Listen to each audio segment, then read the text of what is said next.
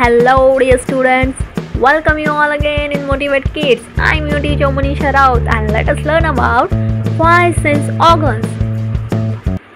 Our senses help us to observe and understand surrounding around us. We can see, smell, hear, taste and touch with these 5 sense organs: eyes, nose, ear, tongue and skin.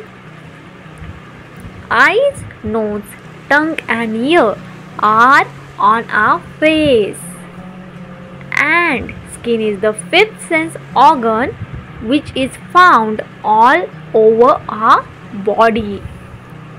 Let us learn more about our sense organs. Eyes.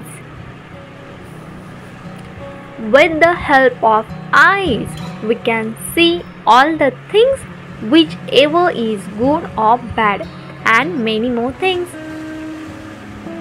We can read books, see colors, watch people, see different shapes and many more things with our eyes. Nose give us the sense of smell. We can smell good or bad with the help of our nose.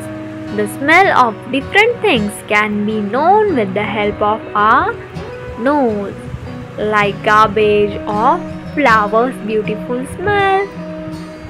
Tongue.